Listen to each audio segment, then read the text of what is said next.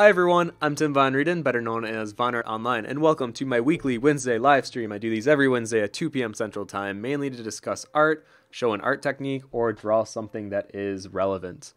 And I'm always open to any comment or question, regardless of what I'm actually working on. If you have comments about or questions about conventions or shading techniques, I am definitely open to do that as well. So this is meant to be a conversation between myself and whoever would like to learn or just chat while they draw. And I actually recommend, if you are watching, to draw alongside me. I don't think it's necessary to watch me draw the whole time. I want this to be something to encourage other people to draw while I'm working, because I know it helped me knowing that other people were working alongside me when I was in college. Okay, so with that, I only have a few things I would like to say. The first one is we have a Discord channel. You can join that below.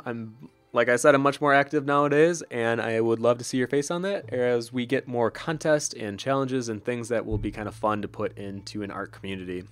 Second thing, I was recommended an artist named Harry Clark, and I actually took that recommendation and I bought a book of him. If you don't know who Harry Clark is, it's okay, because I didn't either, to be honest. And his stuff is fantastic. Let me find one of these. Like, look at this. Let me make sure you guys can see this. Like, he's this older artist, but he does these very over-the-top, bold choices. And thank you, Catrustic, for following. He's also known for stained glass work, which I believe that's more in the back. But I just like these very bold choices of contrast and value. And it has like this surreal decadence to it that I very much enjoy. But then in the back, let me find some of the stained glass stuff. So he does a lot of this type of work too, which is definitely also impressive. But being a black and white artist, I definitely am drawn to the ink stuff. But it's interesting, every time I dive into color, I really enjoy it. But I think there's just something about the pencil stuff that really just feels like home to me. Oh, are you guys ready for this? So, few of you may not even know this, but I've always talked about doing a 4-foot drawing. Well, thank you, Blueberry Fist, for following. I always kind of talk about doing a 4-foot drawing, and it's one of those things that I'm always like, Tim, you better either put up or shut up, because you gotta stop saying this unless if you're gonna give the people what you're saying you're gonna do. So, look what I bought.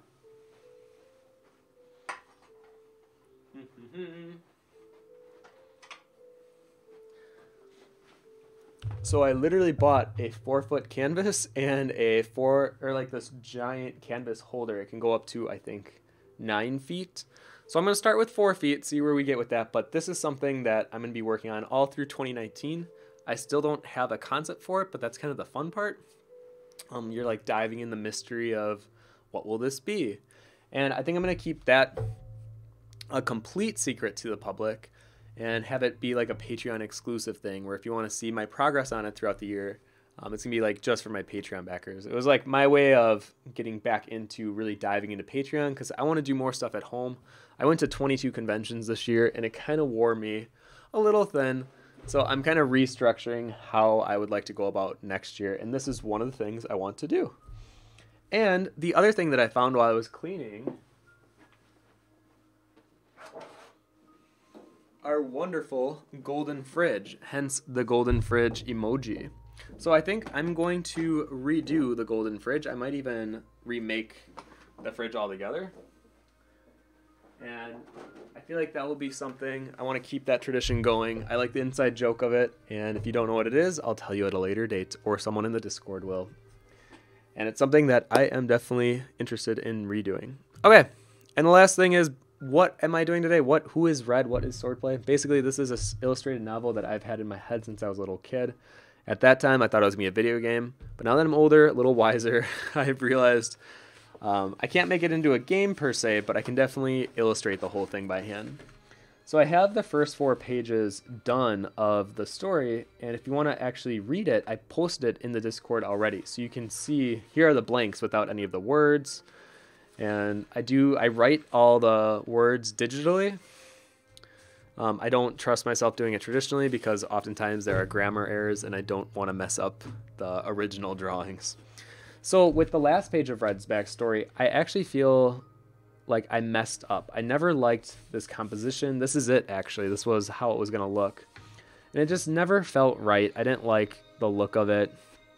And I think that was the main reason why I paused my Patreon in August and why I halted Swordplay, was because I hated the picture so much. I didn't want to put it out in the world as if this was something I was proud of. And with Swordplay, I want to be proud of it. So we're going to be restructuring it a little bit with, instead of at the end of the backstory, Red becomes kind of like a junior knight, if you want to call it that. And you're during like a ceremony where they pass the preliminaries. So anyways, Red was going to be next to Kelly. And she was going to have that like that smile on her face, like, yeah, like I've made it in the next step of my life. And it's kind of similar to like graduating college. You haven't really done anything in your career yet, but you have all the tools to do the thing in your career. So that's the emotion I wanted to get from it. But I just didn't feel like this captured it, and I didn't like the awkward composition and how I was going to cut it off. So I'm going to do what I do best and do it in profile. I know it's something I joke about that I do too much, but hey, we're going to keep that going and finish Red off in a way that I feel is much stronger than the other one. So this I have to have done by the end of December along with my collector. And for those of you who want to see a little sneak of that, this is currently, here, you know what, I'll put it under here. So this is my drawing with all the hands and arms. And we're getting there. I feel like I'm so close to the halfway point. I try to do about 4 to 10 hands every day. And, oh, thank you, Buttman, for following, and Apocalypse for following. And it's taking me a little bit, but I also plan on getting this done before December. And lastly, I guess, if you want to see, I'm also working on my Hollow Queen. Not much I can show here. I just kind of worked on the leg that one stream, but I guess I kind of worked on the hand. But this one, initially I was going to also have this finished by the end of 2018, but now I'm like, you know what? If it's finished at the end of January, doesn't matter too much. I'm already giving myself too many deadlines with finishing this, because then after I finish this, I have to create her zine, and I want to send that to a bunch of people, so I got to get this finished first. Okay, so if you want to have any questions while I'm working on this, I'm going to go ahead and start rendering out her face. You know what, though? I might edit the lighting in here just a little bit.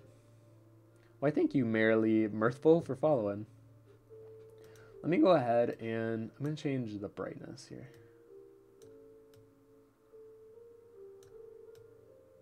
Ooh. Don't like, that's way too dark.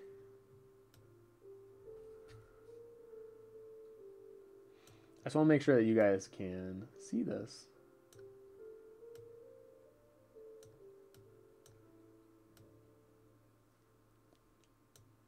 Make it a little more.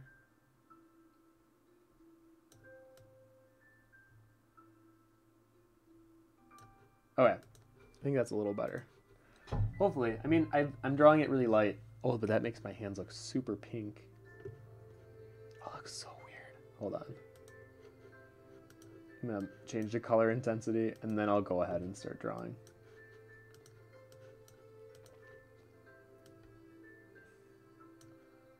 Maybe the contrast is too high, too. Oh, there we go. Okay, I like that way better. It's a little more muted gray. Okay.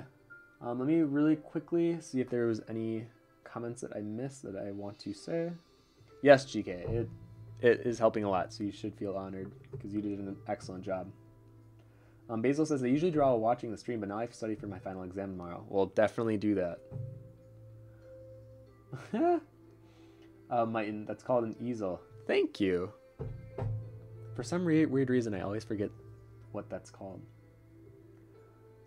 Jamie says, last year's Inktober was the first one I participated in. It was the first time I used so much ink. I loved it so much. It's now something I plan on using as my main medium. I encourage you all to just jump in and try something new. Yeah.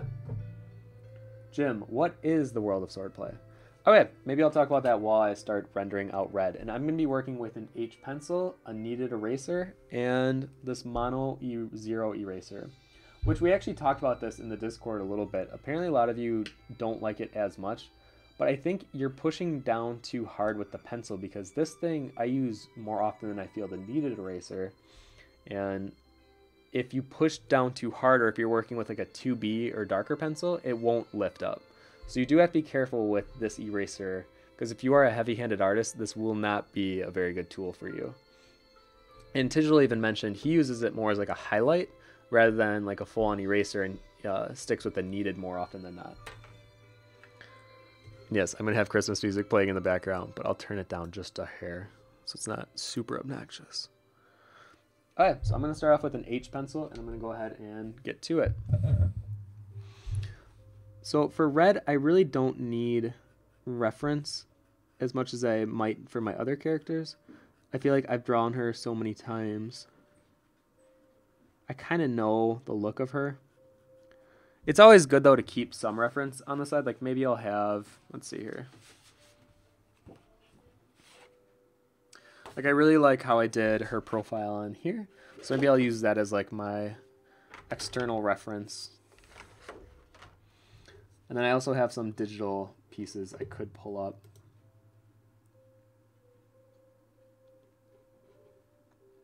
There we go.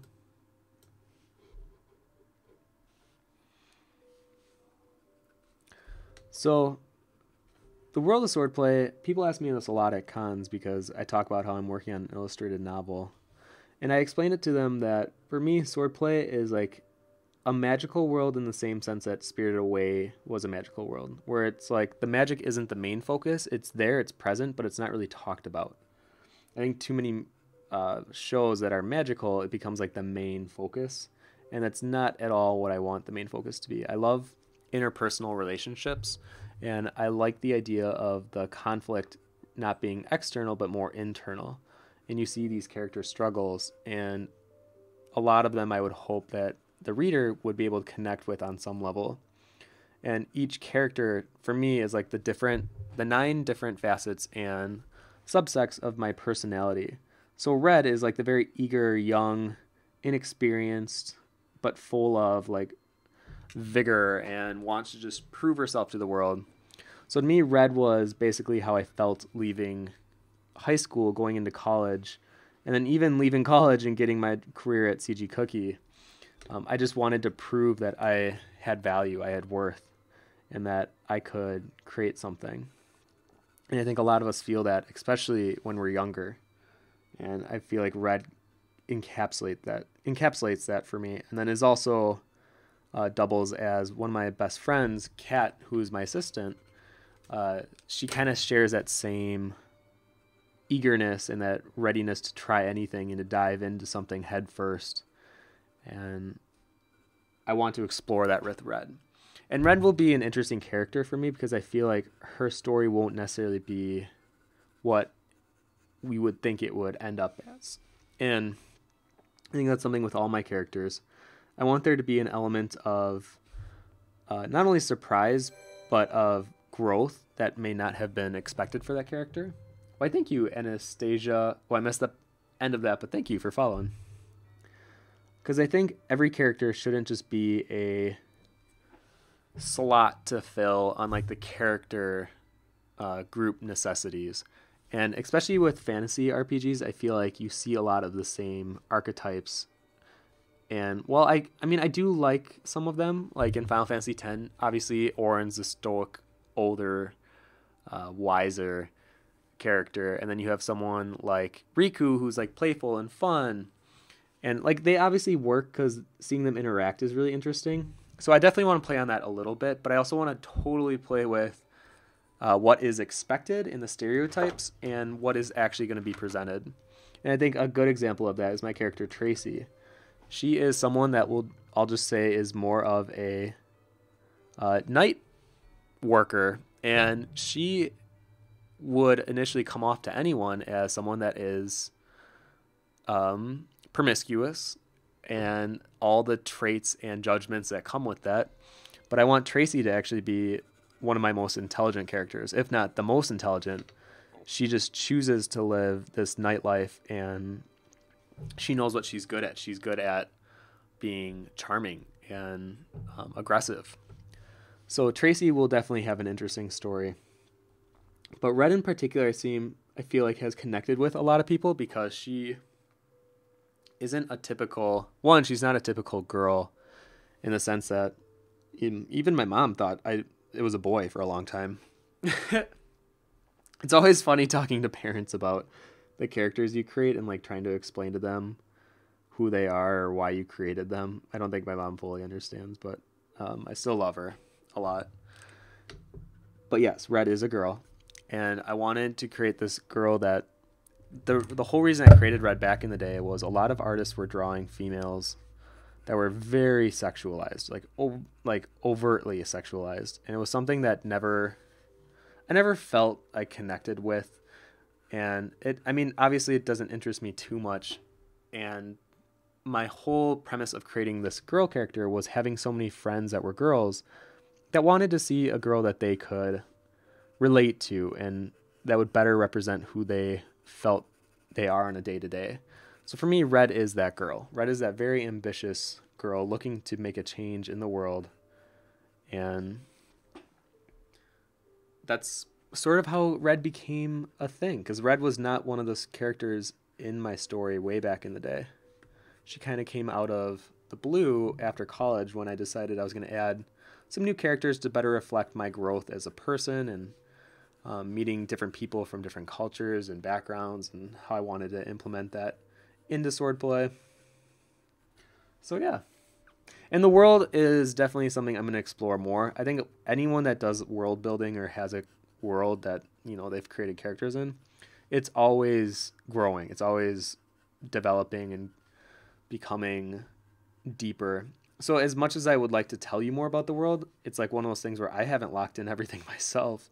So I don't want to prematurely lock in something where it might not fit down the line. And I don't want to have to paint it in, is what they call it when you create something in your story and then it doesn't actually match with what you've already created. So then you have to like force it to work. And that will happen. That's almost impossible to avoid. But it's something I'm going to do my best to avoid by not like locking myself into anything too early.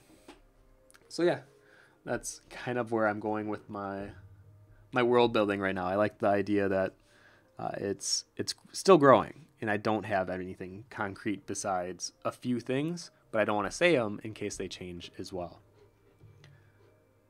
Oh, hey, Brandon, I added the category. I am now in the art category for the first time. Or I think last week I did it too. Never mind. Eric says, worked all day yesterday on a presentation. Then I looked through somebody's start on an exam and then my own exam paper. So today I went, nope, on being productive today unless bribed. I feel that sometimes. Za says, I think the Christmas music creates a calm environment. Well, wonderful. Buttman says, what did I study? I studied game art and design. Because back in the day, I thought I was going to be a video game designer working at Squaresoft.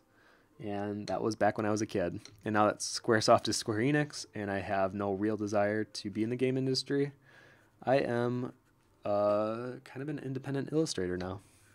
And I really want to create Swordplay as my illustrated book.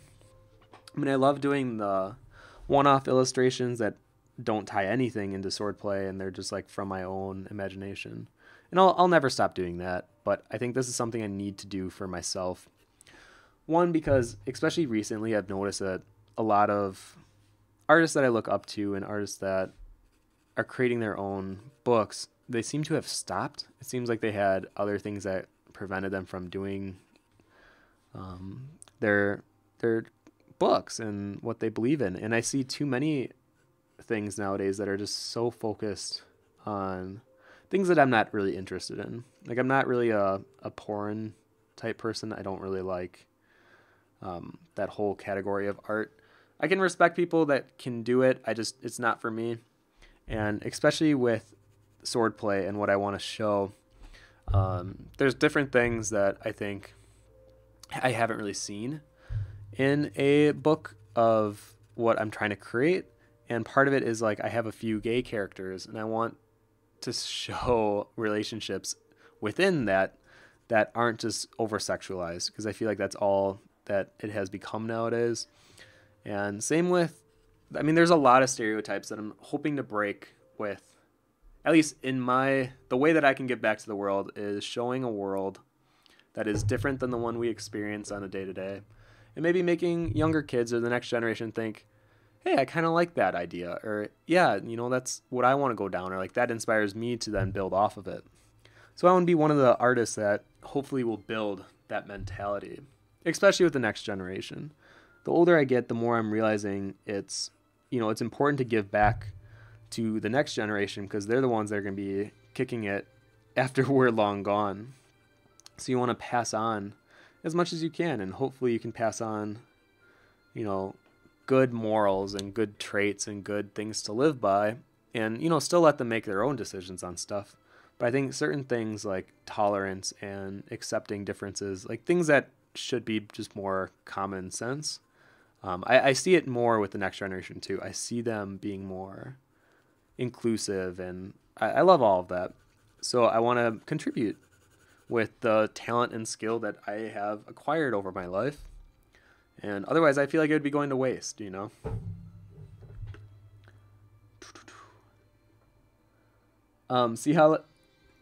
Sela King says, "Oh, I never show my OCs to most adults."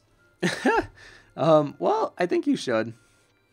It's one of those things where I used to get really embarrassed talking about swordplay to people, and it's something that I've only more recently, in like the last year or two, been more comfortable with. I think it's because we, as artists, sometimes feel so small and insecure about most things growing up that when we're adults, and even if we become successful, we still have that weird lingering sense that it's our art that people care about. It's not so much us as a person and what we have to say. And that can be true for a lot of people, and it's something that you have to accept.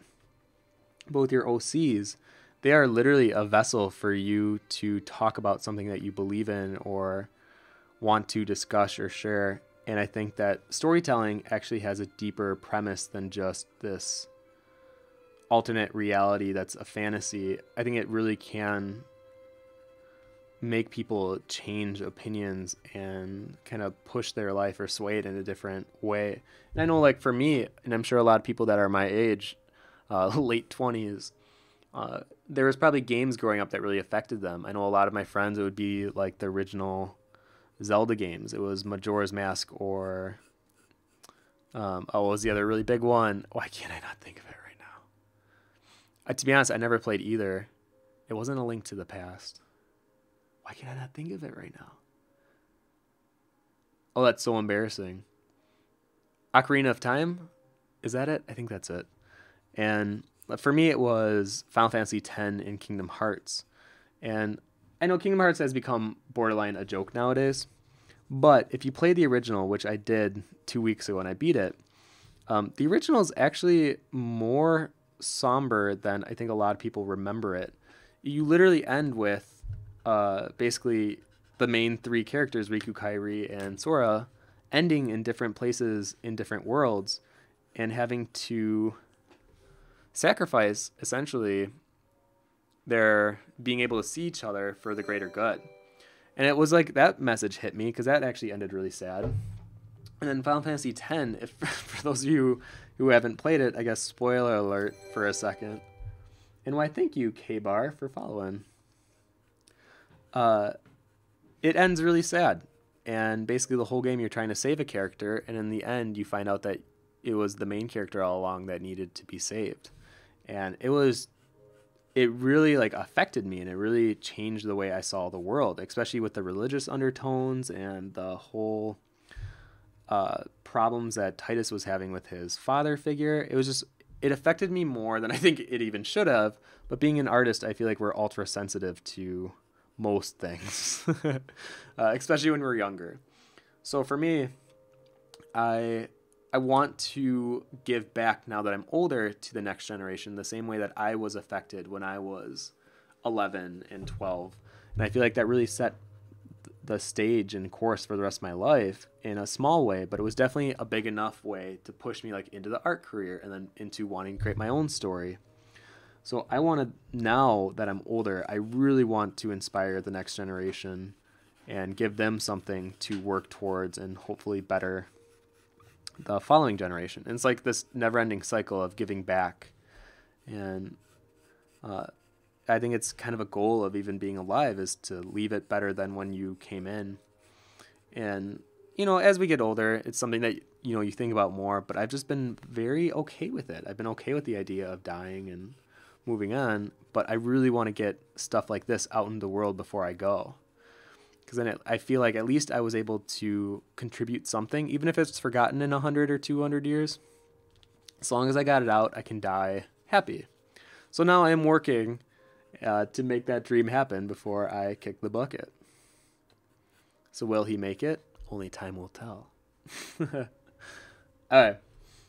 Let's see here. Remember to put add vonnart because I'm trying to quickly scroll here. Anastasia says, how do you feel with stressful feelings? I'm one of those psychos that works through it. If you ever talk to any of my friends, Sean will definitely tell you, I am one of those people who I tend to work more when I get more stressed. So I think that was probably something that I carried with me since I was younger. And now that I'm adult, I just feel I know it's worth it and I know the reward. But I've also learned that it can kind of mess with your sense of friend and family and loved ones and like the relationships you have with them.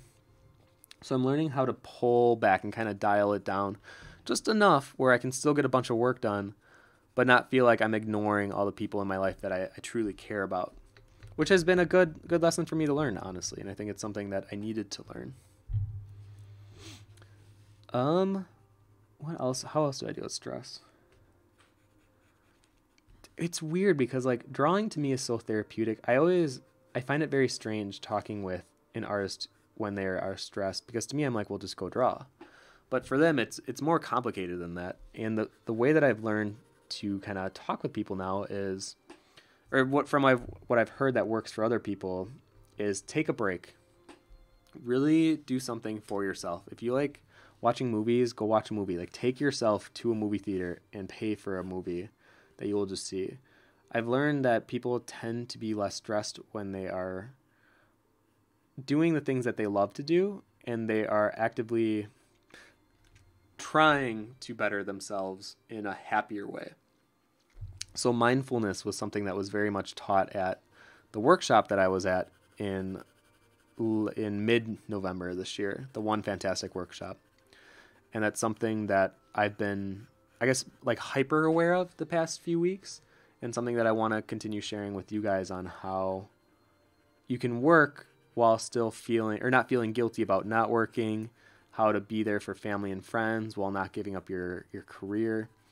And finding that balance is so crucial, but it will mean making sacrifices. Like Moorbacher or Pete, he wakes up at, I think he said 6 every day or 5:30, and he paints for like 2.5 hours roughly.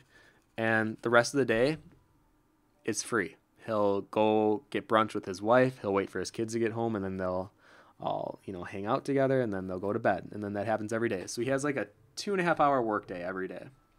And what's weird is I've been adapting that. So now my work day is 3 hours long. I usually wake up when Josh wakes up, and then I'll fall back asleep for an hour, and then I'll wake up. So like 9:30, 10, and I'll draw for like 3 hours. Why, thank you for whoever just followed. Who was that? Let's see. Oh, I missed it. Sorry again. For anyone that follows, sometimes I miss it. Or wait, Bombajorn. I think that's how you say it. Thank you for following. It's very weird, but I time myself now. I have 1 hour dedicated to a swordplay piece, 1 hour dedicated to the collector piece, the one with all the arms, and then 1 to my Hollow Queen. So a lot of you might be wondering, well, how the hell do you finish anything if you only work 3 hours a day? Well, every Tuesday is when my assistant comes over, and that's when I'll like focus on signing up for cons or emailing things or shipping originals out or whatever it might be. And that is like my actual work day. But the rest of the time, it's those 3 hours. But if I ever choose to work more than that, it's like I choose to work more than that. So I'm still working about 5 to 8 hours every day, but only 3 of them do I feel like are mandatory, and the rest are me choosing to do it because I genuinely enjoy doing it. I think that's the difference for a lot of us is sometimes drawing can become a chore, and I think that's where stress then can come in. But maybe try out my strategy of like, okay, for the next hour, I'm working on this. I'm not going to take breaks. I'm not going to distract myself with other things. I'm just going to do this because you know what? It's just an hour. I can give it just an hour. And that's how I feel with the 3 things that I'm working on. I just keep thinking it's just an hour. I can give an hour. And then if after those 3 hours, if I really am just not feeling the drawing that day, I won't draw the rest of the day, and I won't feel guilty because I was only obligated to draw 3 of those hours of the day.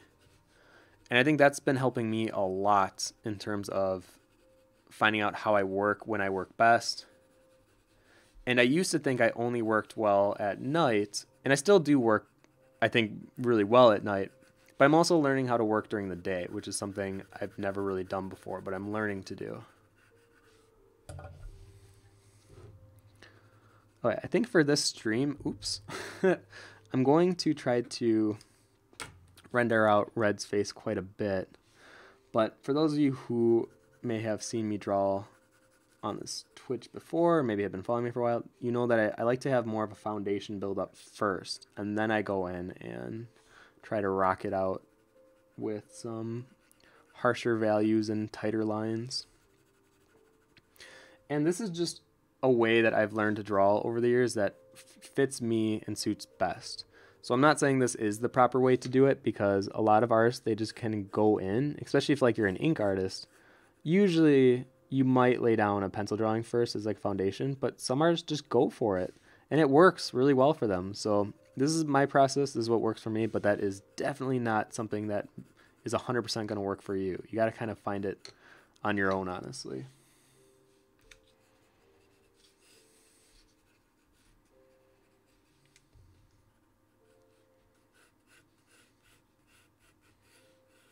Also, I think I made Red's hair too long.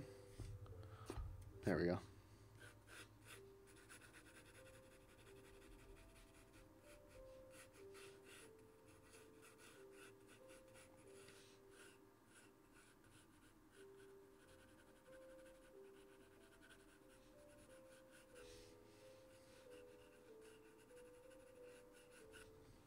I almost want to give her like a lazy bun in the back. I just feel like Red's one of those people that even during like formal settings still has some lack of formality to her. And part of it is like she doesn't care. I mean, she does care and wants to be taken seriously, but I think a part of her just doesn't even realize sometimes what that means to be formal. Which I kind of like about her.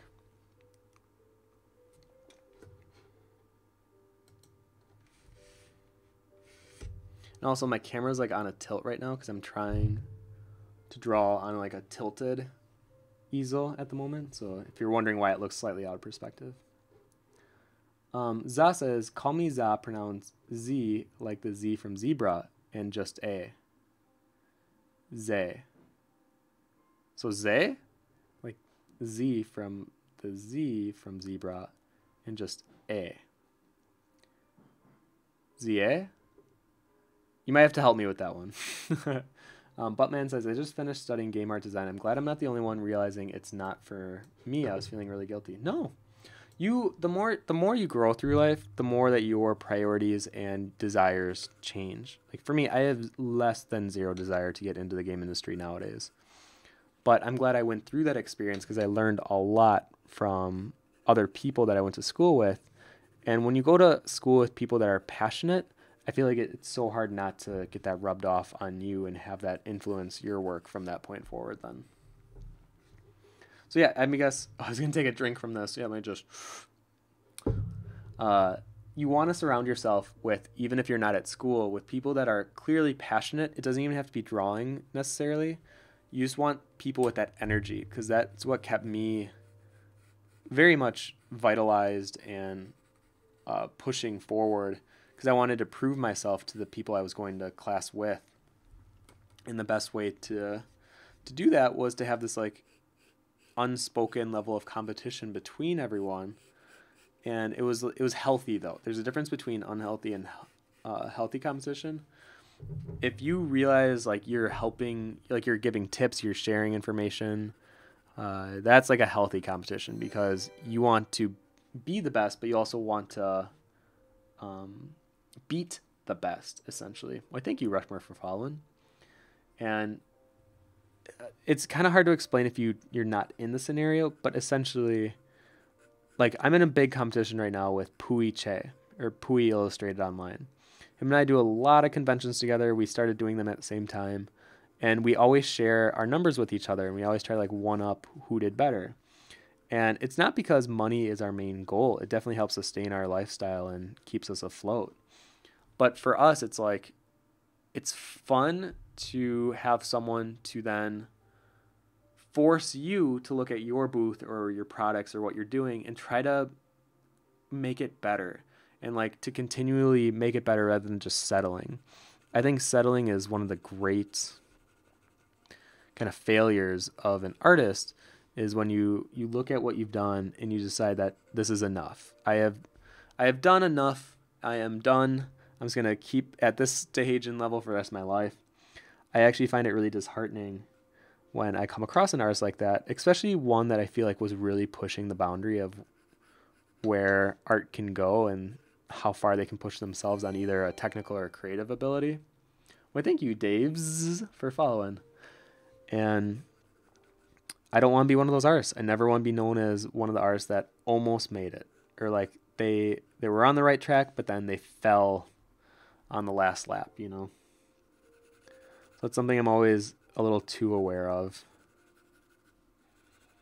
All right, I'm going to give Red a nice little gradient of the shaved part of her head going up. Kind of create this cool contrast then with her skin tone being so light. But I want to make it too dark that it looks like she actually has hair, because it's supposed to be shaved. Okay, let's see here. Luva says, I wanted to be a concept artist for Final Fantasy, and now I finished a concept art course. I realize I don't want it because there are a lot of concept art techniques mostly required in the industry that I don't like at all, like matte painting. And now I don't know what to do with my life.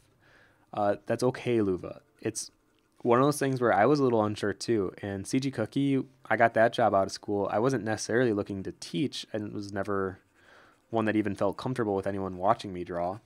And look where I am now. But I was handed this opportunity and I ran with it. So my advice to you is, don't try to plan too much and take the opportunities that come to you and do the very best that you can, because you won't feel at fault or like you're doing anything wrong if you're giving it your best effort, even if it's something that you didn't necessarily know you would enjoy doing or like doing. And trust me, I've had jobs where I hated most of the job. So like I worked at a seafood restaurant, Papados, back when I was in college, and I was an oyster shucker. So for like 4 to 6 hours, every time I had a shift, I would just be shucking oysters and sticking them in ice. And that was my life for a little time. But I gave it my all. I proved that I can do it and do it well. And then they promoted me to sushi boy. So then I was, rolling sushi for a little while. And I did apparently a nice enough job decorating the sushi plates that they then promoted me to dessert boy. And then I was decorating cakes. And with the cakes, I had fun because I could add little spirals, and I would add fun little techniques on them to make the desserts look more fun. And it's one of those things where I didn't have to go that extra mile. And I notice other people too, that those are the people you want to be. And I think I looked up to my brother, who he's a construction worker now, but he always gave it his all. Like when he built me a Beanie Baby house back when I was a kid as a present, he made like a 2-story cardboard house with working electricity. So the rooms had lights and bunk beds with like sleeping mats in them. It was just something that I think it has run in my family, and me being influenced at such a young age, especially even my sister, who's also a overachiever.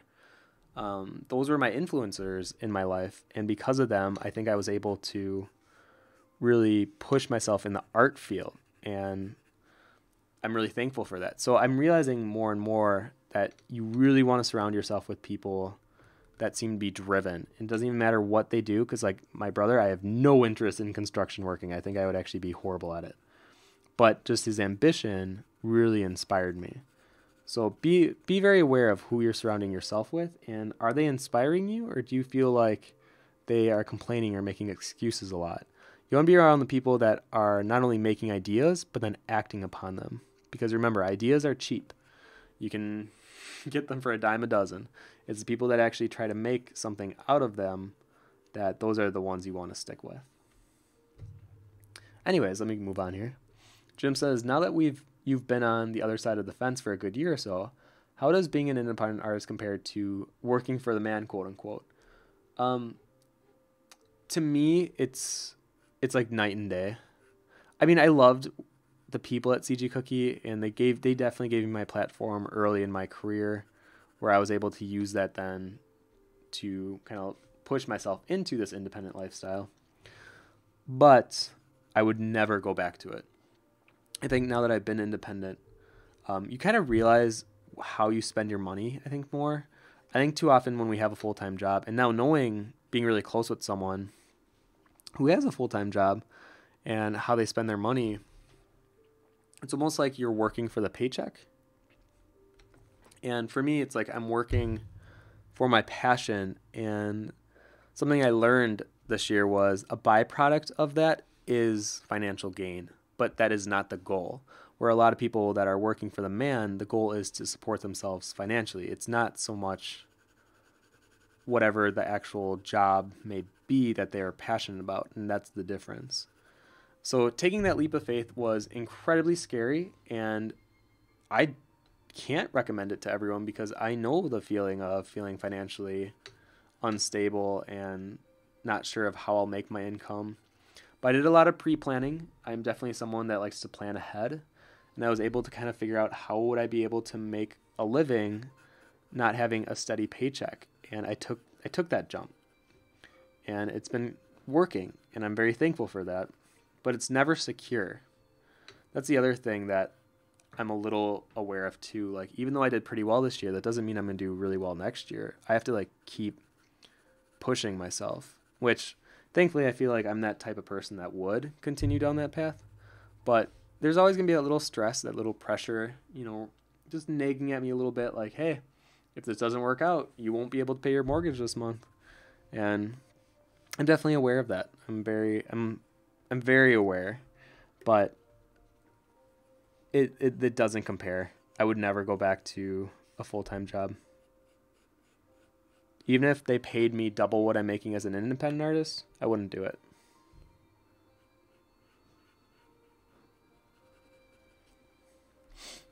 Let's see here. It was Ocarina of Time. Thank you. That's the right one. Za says, I know what you mean. I'm sensitive as well, even though I sometimes appear the opposite. Eric says, Kingdom Hearts is full of sad moments, but the colors and characters seem to trick people. Yeah, and the fact that like your side characters are Donald and Goofy. Brandon says, what do you think of my main character? She's a badass alcoholic demon hunter. None of that overly sexual stuff. Well, basically, when I look at like main characters, to me that is such a branch of who the artist is themselves. So I feel like there's a part of you that feels like a badass alcoholic demon hunter. And that's why I feel like all my characters are like these sensitive tropes. Like sometimes I feel I fall into that. So yeah, I think that does fit you. Za says, yep, the way you just pronounced it. Okay, I'm going to go with Za then. Pro BMFK says, why do you think artists fall to that? Fall to what? Sometimes with your questions, be a little more specific because it takes me a while to like scroll down because I jab a lot. So I might lose track of where the conversation was. But unless if you mean like they fall into feeling uncomfortable talking about their own stuff, I think it's because we as artists, at least for my experiences, I went to art because that was my way of being heard. I couldn't fully express myself through the language that is spoken, so I found a language of a visual medium to help express how I feel, and I've created this craft now where I've really invested my life and my abilities into it, so my technical skill has kind of caught up with my ambitions and my creative ability to want to be different. And I think it's so much easier now for me to express myself in my own life to a person because I feel confident now. That took a long time. And going from a weird, shy kid in grade school that is almost too aware of how other people are treating one another and how I'm being seen in the ranks of grade school, to someone who I really just don't care. I don't care if someone doesn't like me. It used to really bother me, wanting to be maybe not even liked, just accepted. And I never really was bullied ever in my life, but I think I was just really good at kind of not pulling the strings or like not being a nuisance to anyone. I always just kind of kept to myself. And even in high school, like I would have been such an easy target because I was in the art room like 6 hours of the day, especially my senior year. And I ate lunch in the art room. I was definitely like the stereotype art kid, but I never really was made fun of by the popular kids. They actually thought I was really cool because I was able to draw well. And maybe that's another reason why I am so drawn to drawing, because it was my way of being accepted in social scenarios. And I don't know. It's a weird thing to look back at and try to analyze that kind of stuff. But for me, art has definitely been very therapeutic in my way of being able to find myself and not only help me accept myself, because I think I did kind of accept myself pretty early on in life, but then have others possibly try to see my point of view with things. And yeah, I'm just kind of living off that now.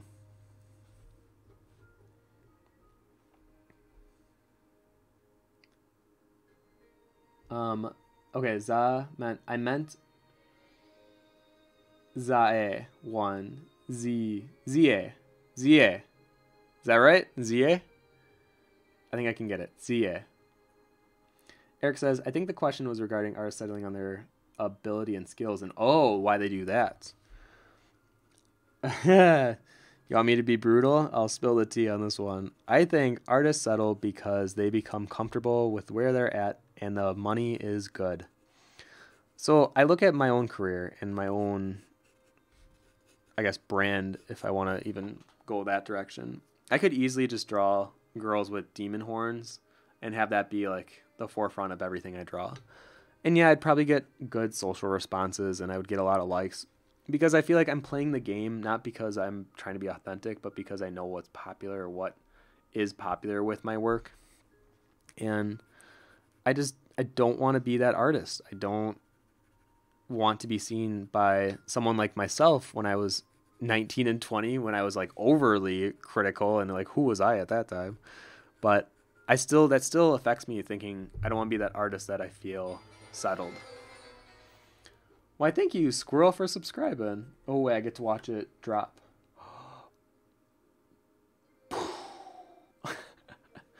Heart explosion. And I don't want this to feel like a call out to other artists, because there are definitely other artists that I definitely feel are playing the game right now. But you know what? That used to really get to me. And now that I'm older, I'm like, you know what? I'm going to respect the hustle. Even though I don't necessarily think what they're doing now is good or really pushing themselves as an artist, they're making good money and they seem to be happy and they're drawing what they want to draw. So I'm going to let them draw what they want to draw rather than like shove my opinion down their throat. Why, thank you, Sammy, for subscribing. You guys are too nice. And focusing on yourself and being what I call selfish, like, I think it's good to be selfish. And it doesn't mean that you are like, you're not letting someone share some of your food when they don't have any. Like, that's a different kind of selfish. That's actually like cruel. But the selfish I'm talking about is when you're focusing on what makes you happy, what you want to do with your career, and not letting other people influence so much that you kind of lose your own voice. So be selfish. Stop caring about what other people think.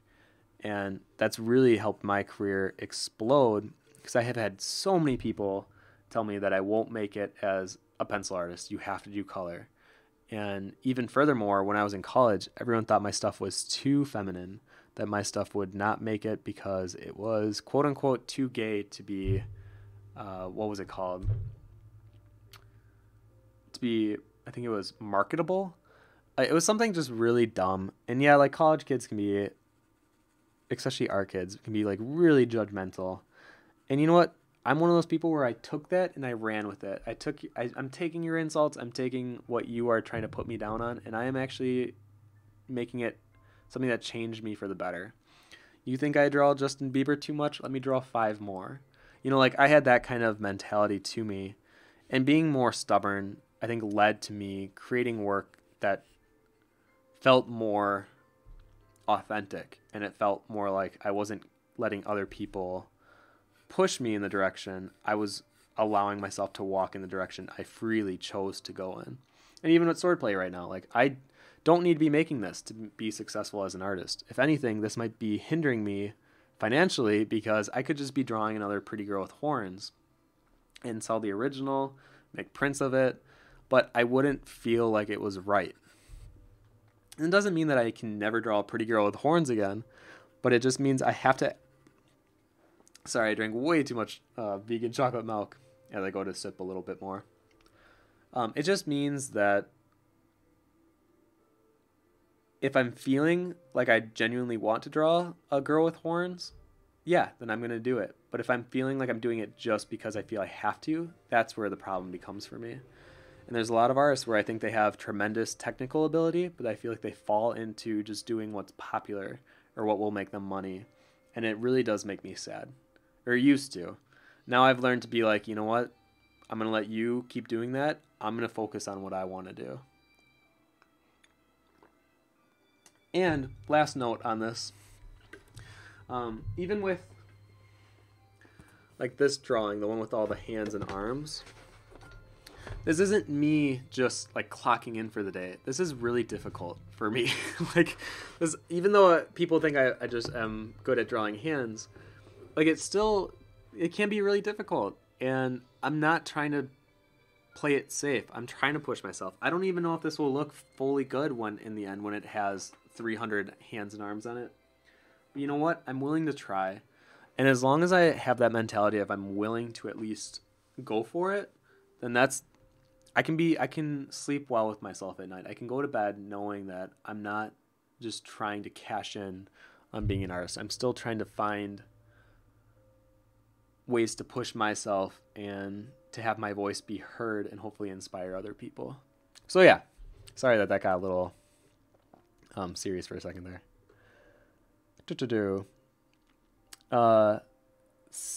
Simolonde says, you're really right about surrounding yourself with people with that energy, but I feel like I'm one of those people with no energy. I'm not able to push myself.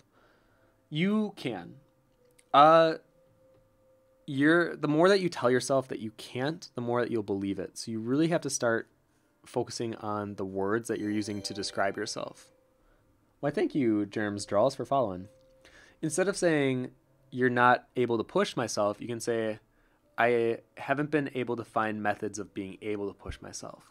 Because there are definitely methods to do that. You just haven't found them yet. And that's not a bad thing. There's a lot of times where we feel lost in life, or we feel like we can't pick ourselves up. But then all of a sudden we'll like watch a YouTube video, or one of our friends will say something to us, and it kind of snaps us out of that mentality. And it's like, you know what? I can do this. And you kind of pick yourself up. But too often we find ourselves like waiting for that moment. So I'm telling you right now, like, try to be more active and search out ways to do it. And a lot of that, like my best friend Kat, she talks about how she uses YouTube admittedly a lot for her wellness. And it's helped her because then you find tricks and tips of ways to kind of move on and ways to grow up in a way from things that you feel are holding you back. So yeah, just be more mindful of, am I actively trying to find ways of pushing myself, or am I actively trying to be more energetic, or am I kind of leaning into being on the lazier side or leaning into the sadness? And I totally understand where you're coming from, because back in like 2014, I was really feeling sad. I was feeling really sad, actually. And I would lean into it a little bit, and I would listen to my Lana Del Rey on blast, and I would think that I was the only one that understood my point of view, and I would never find anyone that would love me. Like, it was very dramatic. I was a very dramatic 24-year-old. But once I was heartbroken by the person I thought I was going to be with the rest of my life, I channeled that energy into, it was kind of spiteful, if I was honest with you guys. And I created my first sketchbook, my 2013-2014 sketchbook, the smaller one. And I poured all my energy into that. I was angry, I was frustrated, and I would just sit in my basement. I would be editing these photos. I'd be like, be listening to my Lana Del Rey, and I'm just clicking furiously on editing. And I made a Kickstarter, and it worked. And not only did it work, but it actually worked really well. And it was at that moment that I realized what I like to call Adeling a situation. It's where you take a tragedy and turn it into gold. And that's not to say that you should be actively looking for tragedies, but like, look at your life and your experiences and put that into your work and be authentic with it. I remember the drawing that really pushed me back into pencil stuff was the thing that you see as my profile picture everywhere. That drawing originally had a quote next to it. And this was during the time I was really heartbroken, and I was still doing a lot of digital work. So to do pencil was very bizarre. And I think I wrote, I would rather think that the friend I had and loved died rather than pretend the friendship we share now is the same. And I shared that everywhere. And it was my way of like being, I felt really vulnerable, but the response was so good. I felt like I had a lot of people being able to relate to that feeling. And then from there, it was so easy to open up this can of worms of like these feelings that I wanted to express. But I never wanted to attack the person either. This is how I was feeling, and this is how I wanted to get it out. So, I know what you mean by feeling like you don't have much energy and you're not able to push yourself, but I can also tell you, you may very well surprise yourself with how much energy and capability you do have. You're just not allowing yourself to do it. So find your way of whatever that hyper-focused, listen to your Lana Del Rey on blast and just go for it. And even if you fail, or even if the project fails, you at least tried. And that's more than most people can say. Hey, Tawny, how are you doing? Glad to see you on here. Are you going to color these? Yep, that is something I hear all the time. And I know that I've talked to you, Tawny, too, about that's something that we'll just have to deal with the rest of our lives. Whatever. No, I'm not going to color it. Let's see here. Brandon says, plus, even if they are making really good money doing something that is very much the same or almost mechanical for them, why, thank you, Common Boy, for following. You never know that might have college bills or a baby on the way or want a house, and they have to make the money they know they can make. I feel like sometimes doing something super different or something that like that could almost hurt your pockets, you know? Yeah, it's very true. When your goal is financial, I feel like you do turn to things that you know will make you money. And this is where I get into arguments with people, or just discussions. I don't argue anymore. I discuss, because I never get heated anymore to the best of my ability, because you have to respect other people's opinions and where they're coming from. And it was actually, I was talking to Corey Godby about this a little bit further on why, actually him and Justin Gerard, on why they sell their originals so cheap. Because in my mind, they could be selling them for like triple the price. And it was funny talking with them on how their goal isn't financial based. And it was very enlightening talking to both of them because they have a very almost opposite opinion of my other friend, Pete, who is very smart and very savvy in the business world. And for him, he sees it like I see it, like making money is kind of like a game. It's like Monopoly. It's not like you play to win. You play because it's fun. And that's what I try to see money as. It's like, it's fun, but it's not my goal. But then talking with Corey and even Justin, like their goal is to create work that feels good. And it's not to make the most dime at a convention. And I definitely have been thrown off for a little bit this year, trying to figure out what kind of an artist do I want to be and what kind of work do I want to create. And I think I've kind of found myself through it, but it's been so interesting hearing other people talk about financial gain not being their goal because of how many artists I talk to where that's the only thing they care about. And even a lot of people in my own crew, like that's very much all that's talked about. And it's just interesting hearing the other side of the story. So yeah, I can understand when people have to make payments and stuff, but then does that affect their art? I would say 100% yes. And is that a good thing? That's where it becomes very much opinion based. In my opinion, I would say no. But I'm also living with 5 people. I don't have kids. I'm pretty stable right now, so it's easy for someone like me to say that. And I'm also very aware that I could empathize with someone with a few kids and a mortgage payment, and they have all these kind of debts on their shoulders. And I could see myself, even if I had those same debts, resorting to at least a few times a month, creating pieces that you know will generate some income. So yeah, and it's good to, even if you have a set opinion, like I feel very, very set on a lot of the things that I believe in life, but I'm always willing to listen to the other side and at least willing to put my own opinion even into the mix, and who knows what opinion may come out of that I'll stick with. Because I think if you kind of have this attitude that throughout my life, I'm going to grow and learn and change as I learn, that's a good attitude to have. And I try to remind myself that. Anyways, Eric says, that sounds like Tetsuya Nomura when he designed the character Lulu. I love the design of Lulu. I give that a 10 out of 10. I give it a belt out of belt because that character, actually most of the ones in 10 are so unique and so weird that they're iconic.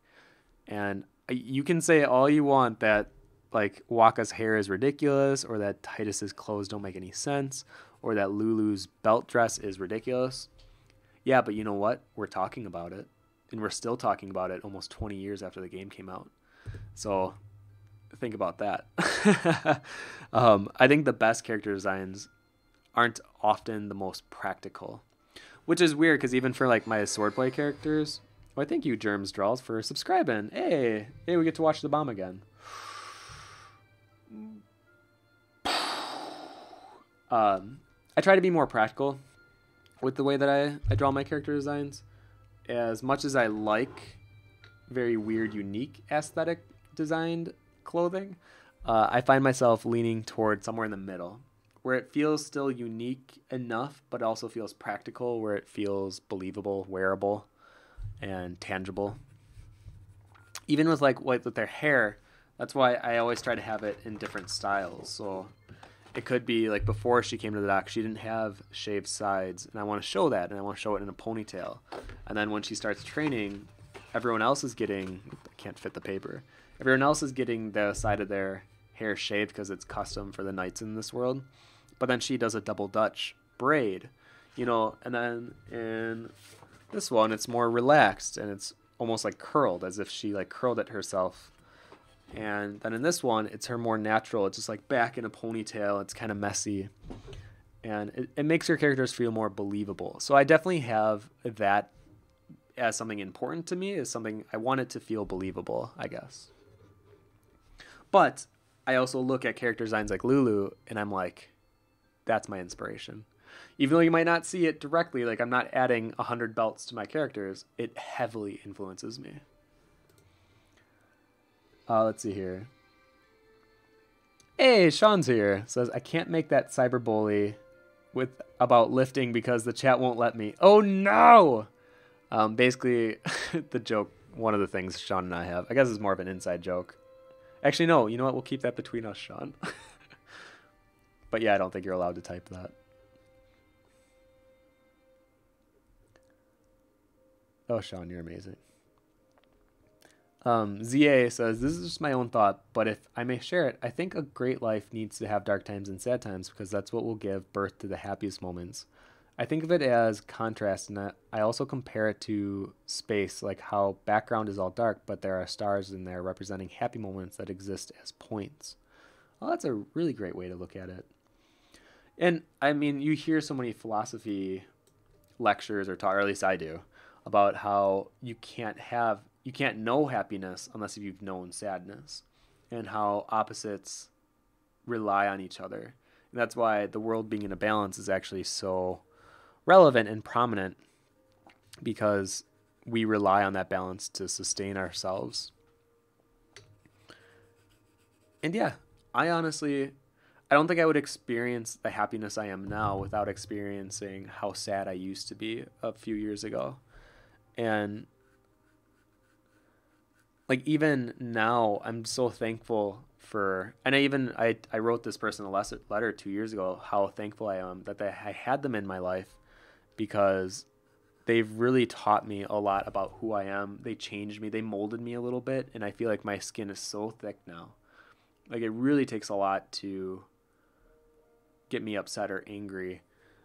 And the thing that I carry over from my parents, though, is to never not trust or not love another person, because that's when you kind of lose at life. And I share that same mentality with like Marcus Lemonis, who is my business idol. And he talks about how even with business deals, there will be a lot that go wrong, but that doesn't mean that it'll ever affect the way he looks at a new young business owner and give them your full respect and trust. Because if you don't, you're building on an unstable foundation. So I think about that when I'm like building a new relationship with another person, or even a friendship, whatever it might be, to go in fully and be smart enough to know when to pull back. I think protecting yourself is important, but I think there needs to be a level of openness too to actually build a relationship from. And I think that's important too. Let's see here. Sarah says, at some point this year, I was going to have surgery, and I was super anxious and scared because I would not be able to walk for months, and I had friends that weren't there for me, and I was really sad and angry, and that was the break point for me to try to change my art and goals, and I'm trying so hard right now to go for it. I'm having a lot of fun, but I have doubt sometimes. I believe in you so much, Sarah. I need you to know, like, that is very valiant of you. I want you to continue doing that. And yeah, there will be sad times. There will be plenty of sad times, especially if you feel like your friends weren't there for you when you may not have been able to walk, really. And when you stop relying so much on other people, you kind of find yourself. So I think you're doing great. Keep doing exactly what you said you're doing. Simoleond says, okay, I'm a little teary. You got me bang on. You're right. I guess I need the courage to face what comes, be it failure or success. Oh, well, I don't mean to make you feel teary, unless if it was like a good tear, like you needed that tear to escape your life. That tear was like holding anxiety and you let it go in the form of a tear. Yeah, I think the thing that I've been able to do with not only this Twitch stream, but even like people I meet at cons, and I think why sometimes people get a little emotional. Like I've had a lot of people tell me they cry for my books. It's just because I feel I'm blunt, but I'm blunt with like a kindness, but I'm very firm. And I don't let people slide with excuses or reasons why they can't be doing something or why they don't believe in themselves. It's like, stop blaming other people for your shortcomings. And the more that you take your life by the reins and you're like, no, this is my life, I'm setting the chart and course where I want to go, I promise you'll be so much happier. Because even if you fail, at least you failed on your terms. You didn't fail on someone else's terms telling you of what direction to go, because that feels awful. Imagine not even following the direction or your heart of where it wants to go, and then you also fail. That's awful. That feels awful. Let's see here. Hemlock says, "Hey, Hemlock, how you doing? I'm afraid that if I end up, I'm afraid that if I end up being an artist, as my job will lose the magic." Oof, mispressed the keyboard. Yeah, you're gonna be fine. Like I look at your art and I'm like, you're so talented. Like you just gotta keep producing work. You're literally the biggest problem you have right now is quantity, which I'm sure for you it's like, okay, I'll just keep working at that because your art you'll be fine. And I think about that when I think about the artists that I've met this year. You're one of the artists that I just know is gonna make it. So just keep focusing on it. Your art won't lose the magic unless if you allow it to. Which, based on what I've seen, I don't feel like you're the type of person to do that either. So yeah, don't do that. I guess that's what I'm trying to say. Don't do it because you're the only one that can make your art lose its magic. And I think about that too with some of the art I do. Sometimes when I feel like I am being lazy or if I am just checking in for the day, I don't feel good about it, And I think the more experience you get and the more technical ability you acquire, there is a level of pressure of you should be doing better works. And I don't think I should be just drawing simple, pretty girls as like my main thing anymore because I have a technical ability that allows me a wider range of capabilities. And because of this opportunity that I've kind of worked for my whole life, why not create stuff that really showcases what I've learned throughout my life and my career rather than just create something that will generate likes. I think it's good to know both. I think you should have a mindset for both as an artist, especially in the modern age. But I think acting upon both is also important. And there's times where, you need to create, let's say, a new print for a con, and you only have 3 days. I totally get it. You need to create something that may not be your avant-garde piece, but it's something that you need to make to sustain your living. I can respect that. But as long as you're also trying to better yourself on the other plane as well. And I'm sure a lot of you have heard me say this many times before. The best artists, in my opinion, are the ones that have a great technical ability and a great creative ability and being like original and then having a marriage between the two. I think the artists that are really original and creative, but also technically like above and beyond, those are the artists I want to look up to and I want to aspire to be. And that's why look at the greats of yesteryear.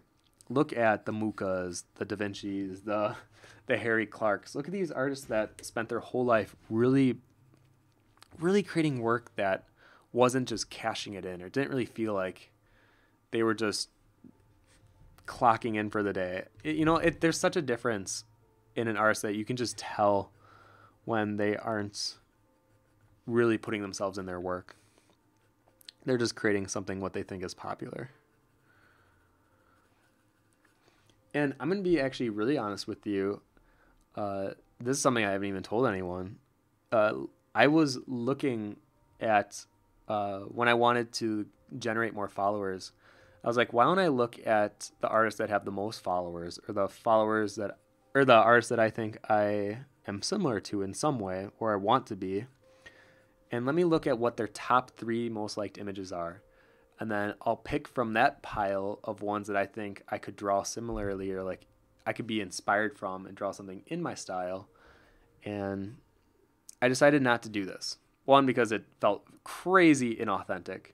But 2, it's like you're no longer looking to like better yourself. You're looking to cash in on someone else's success. And thankfully I have enough of a good moral stance to not do something like that ever. But yeah, I definitely was like looking at their top 3 images and trying to decipher why is this their best image and why do people like this more than their more technical prowess pieces. And I've realized that you can't judge how good a piece is based on a drawing that literally people see for a half second as they're scrolling through their phone when they're waking up.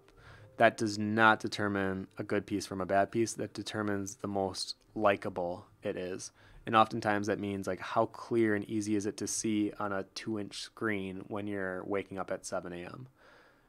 And that's no longer, I mean, it'll always be a part of me, unfortunately, because I think I am too aware of social media and how that affects my career. But I'm no longer going to let that affect what I create in the future as much as I used to. Like, yeah, you know what? I'm going to do a drawing with 300 hands and arms in it. I don't care if it doesn't do well on Instagram, because you know what? It's going to do well for me and how I feel about myself as an artist. And that means more to me right now in my life than generating the most amount of likes that I possibly can. Anyways, I'm ranting. Let me continue. I'll look for more comments here because I think I'm way behind. Zungo says, everything we're talking about today is so current for me. I'm changing a lot of stuff in my life. Actually, this week was seriously busy with thinking about my artistic goals, and I came to understanding that I need to change places where I work. And tomorrow I'm going to write to studio I really want to work in. Oh, I'm going to write to a studio. Okay. People here are so creative and passionate, and I really want this environment for me. Being here with all of you constantly shows me how amazing it is to have that passion. Yeah. And that's kind of why I'm pouring more of myself into the Discord, because I want to create a community more of these passionate people. And I'm so thankful for the other artists that I went to school with in college and the artists that I live with today, because they inspire me. They keep this train fueled. And sometimes when I'm running low on my own fuel, I feel like they give me a loan. They give me like some of their fuel. They're like, hey, I have so much. Here, have some of mine, until you hit a fuel station. And usually a fuel station for me, I like metaphors. If you haven't noticed, that's all I do. That's all I think in is metaphors. A fuel station for me is like when you go to Spectrum Fantastic Art Live, or you meet like your art hero, and it just like injects you with inspiration. And to me, that's fuel. And usually when we're running low on fuel, it's because we haven't really had an interesting experience or occasion that's happened to us recently. And that's why I always first recommend trying to change up your pattern of what you're doing. And more often than not, that includes just like going outside. I think too many of us are locked indoors and we do it to ourselves. So go outside. Try to look at a tree and like really look at it. Look at all the little nuances that it carries with it. And think of how it's been around longer than you have and what it's seen that you probably will never see. Especially like in a really old tree. Imagine one that's like 150 years old. That's literally, like for me, I'm basically 30. So that's 5 times the amount of life it has lived than myself. And the things that it probably has seen in the changing landscape of those 120 years that I wasn't alive had to be so drastic. So yeah, try to change up your routine. Sarah says, thank you so much for those words. You are welcome, Sarah. Keep pushing. Sigil says, what's Red's birth name? You think I'm going to give it to you that easily? Come on now. Red's not her real name, for those of you who don't know, but I'm not going to share what her real birth name is. ZA says, I also think you have to accept that there will be times where you'll be totally alone and you'll just have to go through it alone, but it's not really that sad. If anything, it sounds motivating to me. It depends on your perception, but it definitely takes time to get used to accept it. So I'm not judging anyone either, because when you start empathizing, you kind of stop judging. Oh, yeah. But I also think it's a lot easier to talk about how you can push through, and like when you don't have anyone, you can totally pull through. And I think I can say that a little more now because I went through that. But when you're actually in that phase, it's soul crushing. It really, I mean, there were a lot of nights. You got to remember, I've been single for 28 years. And by the time you hit 25, you kind of start to feel the pressure. And then by 27, I mean, you really think, you start to accept that maybe you will be alone forever. And then 28, I was kind of sad. And I just got so tough skin, and I got so thick skin that I was just okay with it.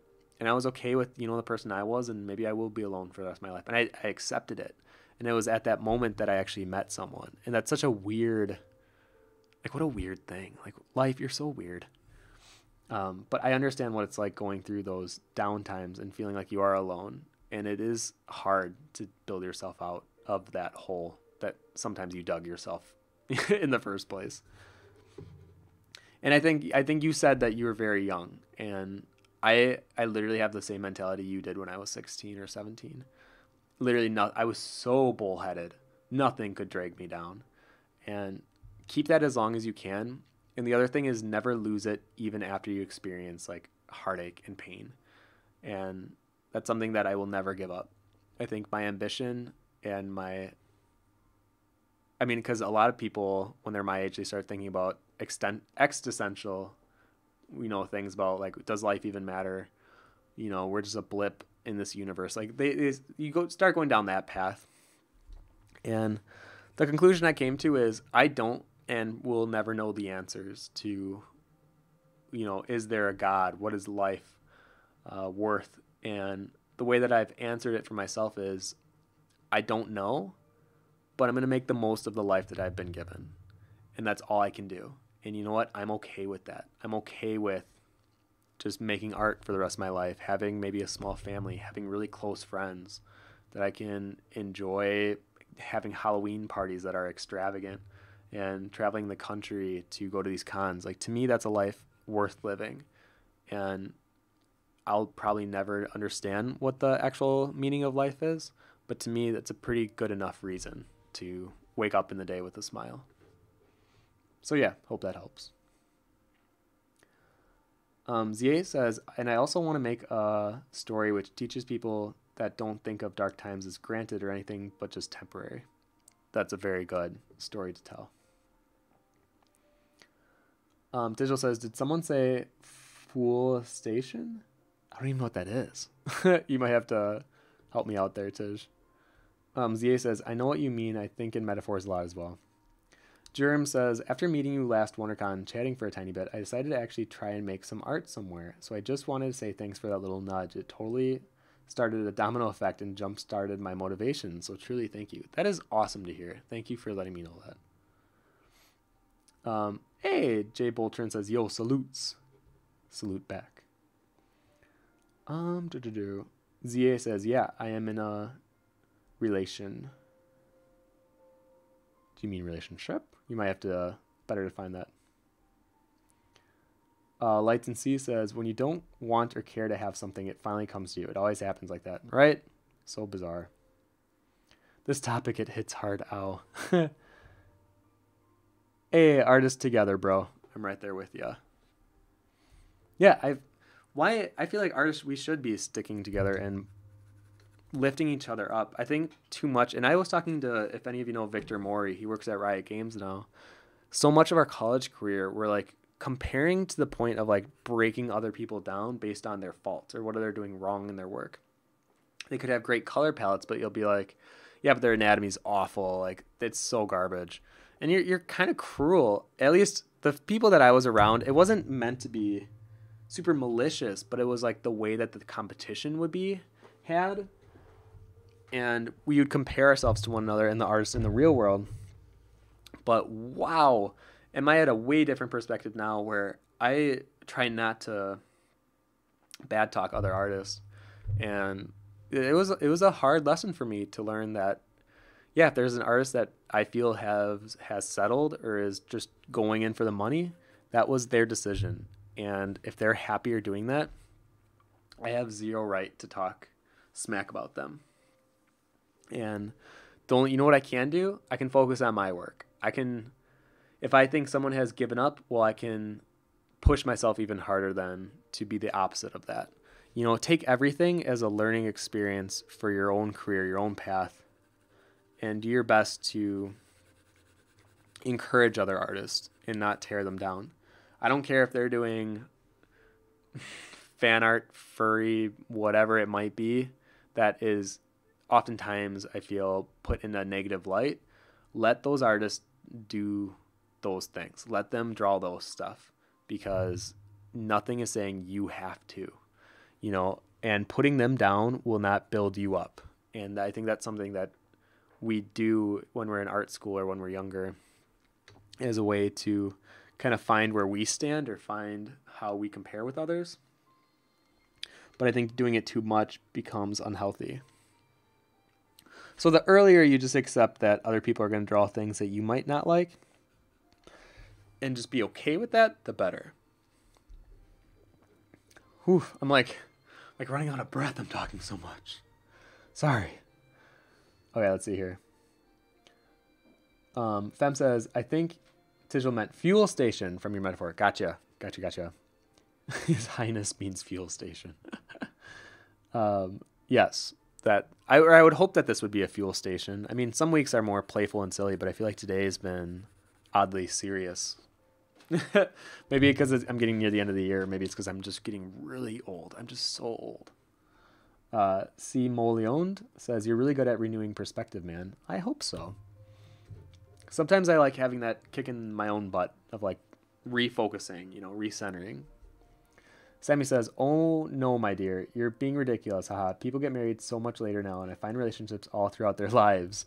But I think it's also sad that society sort of puts pressure on us, particularly women, to be in relationships and that we're spoiled goods by a certain age because our biological clocks are ticking. I've been reading a lot of articles about how it lately myself, who's currently single, but then again, I have been in so many relationships, so I know. I could not agree more. Me and Kat talk about how most of our friends that we grew up with in grade school are married and have kids now, and that's just not in the cards for us, mostly because we don't want them to be in the cards for us. I've always felt very counterculture, and like obviously living with soon to be 6 people that are my friends, I never really liked the whole standard of you grow up, you go to school, you go to high school, you go to college, you find a relationship, you get married, you buy a house, you have kids, you have a dog, and then it like just continues from there until you die, and then you retire maybe at 65. I never liked this plan. I don't know who built this plan up, but guess what? It's not for me. I'm glad that it works for some people. It doesn't work for me. And being okay with that is cool. So for you, and I feel like now that I'm getting to know you better, Sammy, it's totally okay that you're not in a relationship, and there's nothing that says you ever even have to be. It doesn't matter if your biological clock is ticking, because then maybe you weren't meant to have kids. And if you really want kids, you can still adopt. It's just one of those things where we put too much pressure on ourselves, but it feels like you're actually good about, not putting that pressure on yourself. But I think it's good for other people to hear that, it's okay with not following the standard that was built by society long ago.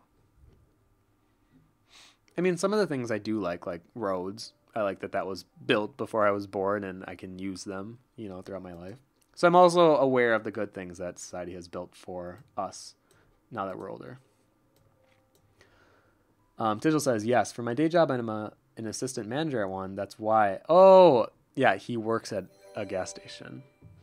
Why, thank you, audience member GQ for following, or QC for following. Yes, Tijal, you're getting fuel stationed every day. Or the days that you work, at least. ZA says, I answered it as when we die, we'll probably know the answers of the questions we come up with in this world, because this world is kind of like a box, and I imagine the world where we go after death is outside the box. Yeah. Do you want me to just call you Boltrin? I'm going to say Boltrin. Well, you can help people to be better and help your friends as similar people. Nobody knows our struggles. Agreed. Yeah. Let's see here. I believe this is Ellen. Yep. Ellen says, you have a dog in the house? I do. It's not my dog. It's Tyler's dog, but the dog's name is Luna. It's a little corgi. She is my arch nemesis. We do not get along. And then we also have 2 cats in the house, Mushi and Astrid. And they're the reasons I am now a cat person, which I never thought I would ever say out loud, considering I grew up with a dog. I loved my dog. It was a 3-legged Labrador. I loved Bo so much. But now I'm older, I definitely think I enjoy cats' company more than I do a dog's. Just because my time is so limited as is, and dogs require so much time and attention that I just cannot give for the career that I'm trying to build around myself. I cannot every hour and a half let the dog out to go to the bathroom. Maybe if I had a doggy door, but I don't know. Cats kind of take care of themselves. I like that. Selfishly, I like that. It's not a new cat. It's my boyfriend's cat. And when he moved in, the cat moved in too. ZA says Keanu Reeves says he's single and that he doesn't feel alone. So yeah, it's totally all right. See? Keanu Reeves can do it, so can we. All right, how much time do we got? Oh, we still got 25 minutes? Oh my god. You know what? Maybe I will start darkening parts of her then. Oh my gosh, I thought we were like almost out of time. Okay, so this would be my underdrawing. I'm going to go ahead and take a picture of red, and then I will go ahead and start adding some of my darker pencils.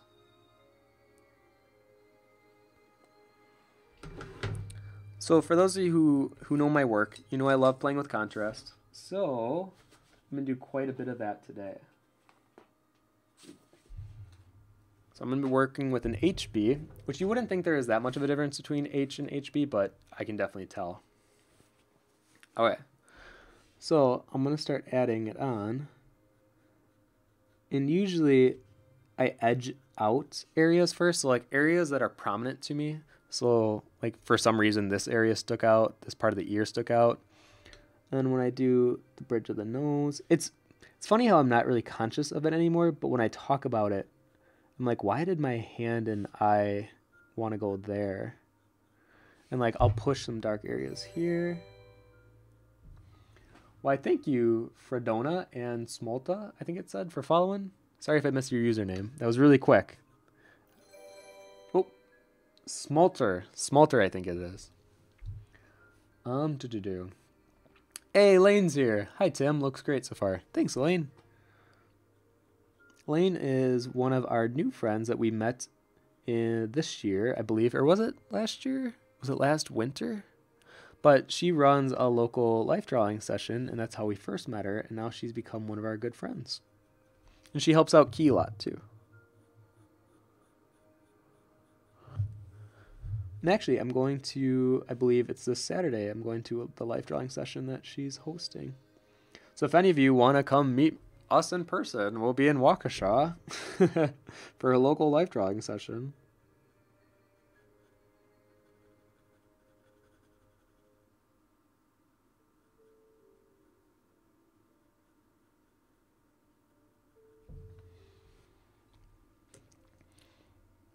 It was March. Okay. Oh, thank you, Smolter. Zongo says, I have Snake for the same reason. He just doesn't need anything from me, but when I come, he's kind of curious, playful, with his little snoot. And I had a dog, and I felt like he needs me all the time, and I just can't give it to him. Yeah, I mean, it's a little sad, because, I mean, I still like dogs, but usually it's like other people's dogs. I mean, if I did get a dog, it would either be a really big one, like a Great Dane. I love big dogs. I think small dogs are okay. Actually, no, I don't even think they're okay. I just don't like small dogs. And then, or a bulldog. I love bulldogs. Anything smaller than that, though, I'm like, they bark a lot. And like, right, did you hear that? Literally, as I said, they bark a lot. Luna barked upstairs. They bark a lot, and they nip at everything. They're always biting something. At least from my experiences. Maybe I've just been around a lot of bad small dogs. Ellen says, do you find it hard switching between mediums? I've been away from digital for a while now, doing mostly watercolors, and now I tried coming back to digital, and it's rough, like really rough. Digital is probably the one that is a little weirder to get back into because you're using a software. You're not like working with tangible form and medium. But I actually found no real difficulty switching between mediums. I think it's been built for some reason in our brains that it's harder to switch between mediums, but it's not. It really is not. I don't care what other people say. It's all a mindset. For every day in October, I decided to challenge myself with a new medium every day, and it really wasn't that difficult.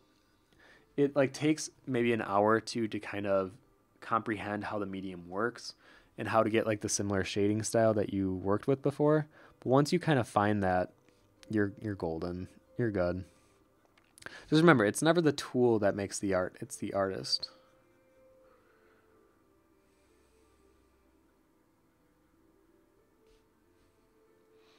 So red also has a lot of freckles, so I want to make sure I'm including that. How much did I include on our old ones? Oh yeah, quite a bit.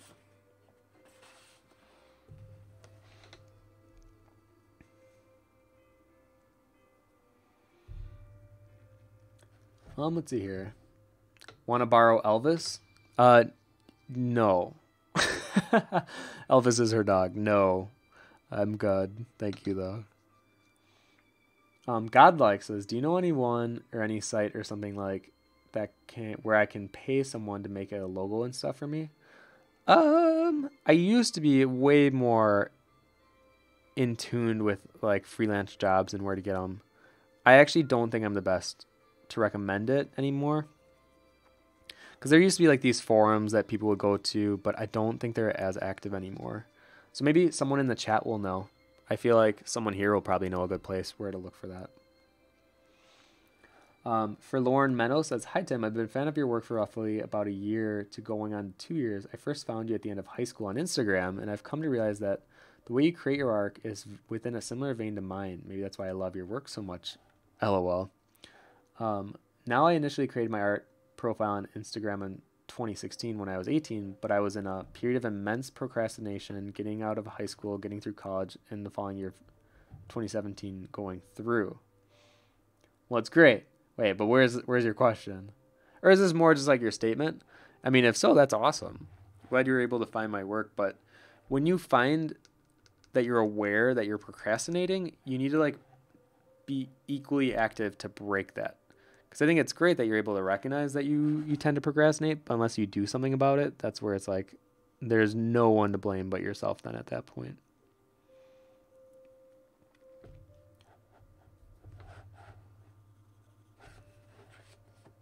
All right, let me shade this out here a bit more. So I'm definitely adopting more of the Eastern style of shading people more that I get older. It's like their skin tone and their the way that you shade it is very simple, almost blank, but then their clothing, the articles of weaponry or their hairstyles or fabrics are just super complicated and complex. And it's this contrast of simple and contrast, where in the Western art world, apparently it's almost the opposite, where the character themselves is very complicated, like their skin tones, the shading, the values, everything. And then their wardrobe often tends to be more simple. And I guess a good example are like the Final Fantasy games. Like look at Lulu. If you see the original concept art by Tetsuya Nomura, she is basically blank, which is like a skin color filled in, and then like a super ornate, complicated dress and detail.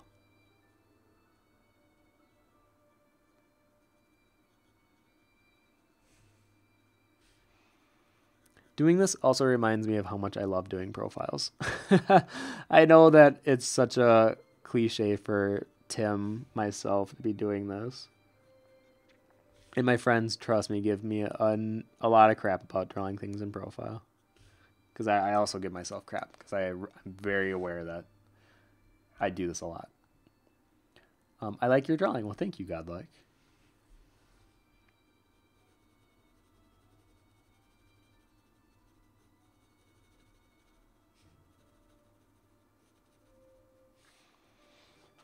Okay. Actually, yeah, you know what? I'm gonna keep focusing here.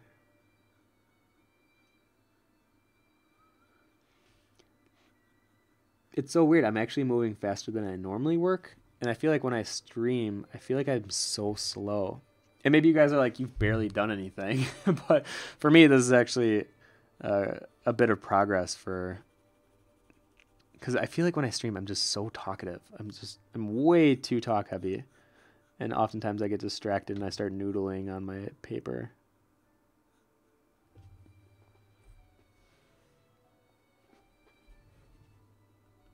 I want to give Red a little smile. She's so happy.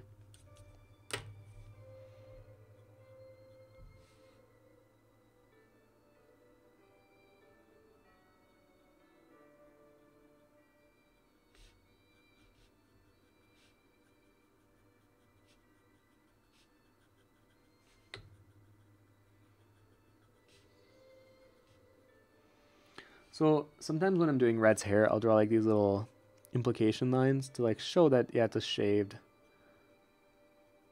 head, but I'm not going to draw each individual hair. I'm just going to draw a few to imply that the whole head is covered. I feel like implications have become my new thing the past 2 years, because I used to be so render heavy, and I was like borderline hyperrealism, or like wanted to go down that route. But my contrast and my lighting never really fit it. It was always very unrealistic. So I think I've just been following that, and I've been enjoying it way more than doing hyperrealism. But I still like shading in a three-dimensional form. It's just not realistic. And I feel like that kind of has defined my style, honestly.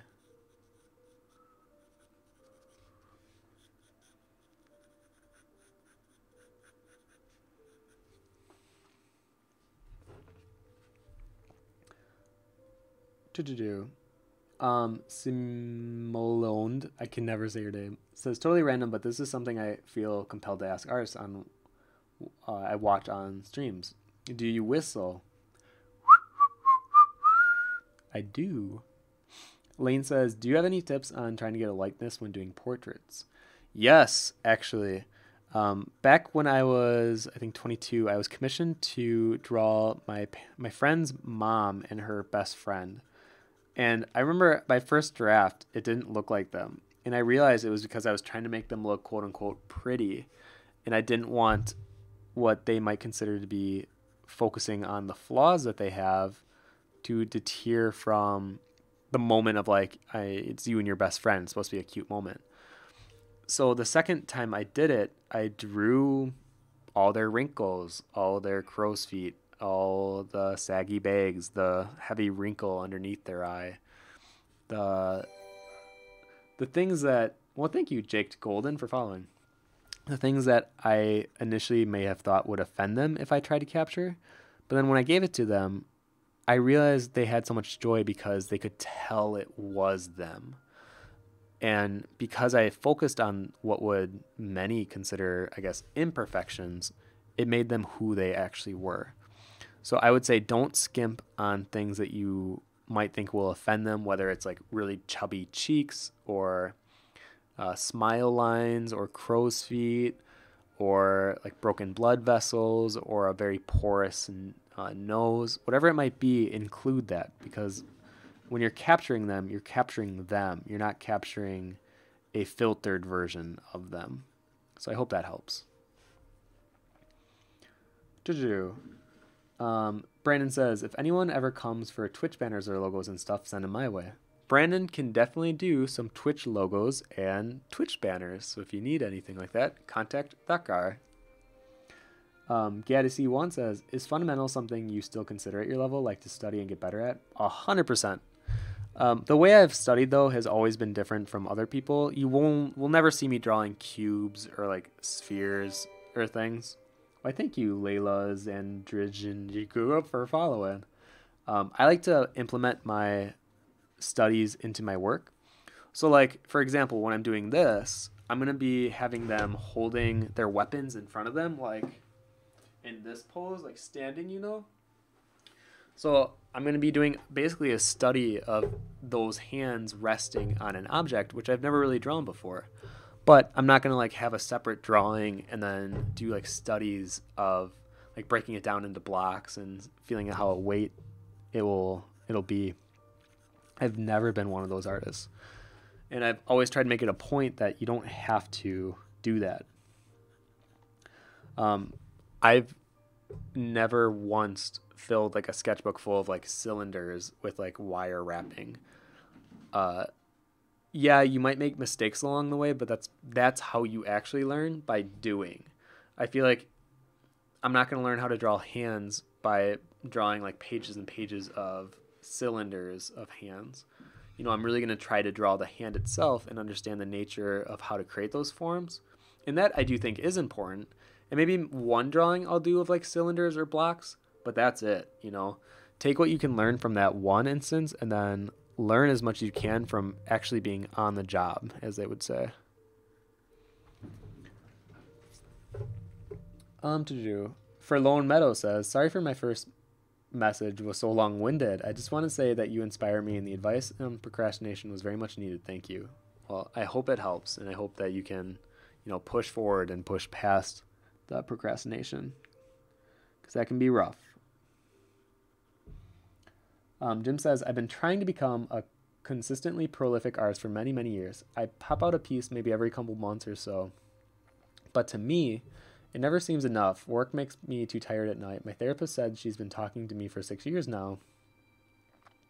And she said it's time to get shit or to get, oops, I'm not supposed to swear on here. Said it's time to blank or get off the bowl. My ideas are gone and now I've just given up waiting. Is my art dead? No, your art can never actually be dead. The only time it can actually ever be dead is if you've fully given up on it. But if you're still creating, you're still an artist. The thing that I think a lot of people get confused with art, and I don't necessarily know if this is for you either, but making money doesn't determine if you're an artist or not. You can be an artist and be making zero money from your art, I think in the society we live in the times that we live in, everything is very much calculated and judged by how much of an income, how much currency you make from whatever career path you've chosen.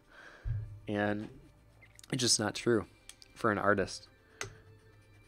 And my high school teacher would always say all the time, if your art is liked by everyone, or if you're a very popular selling artist, most likely you're not very good, because cheap items have many buyers.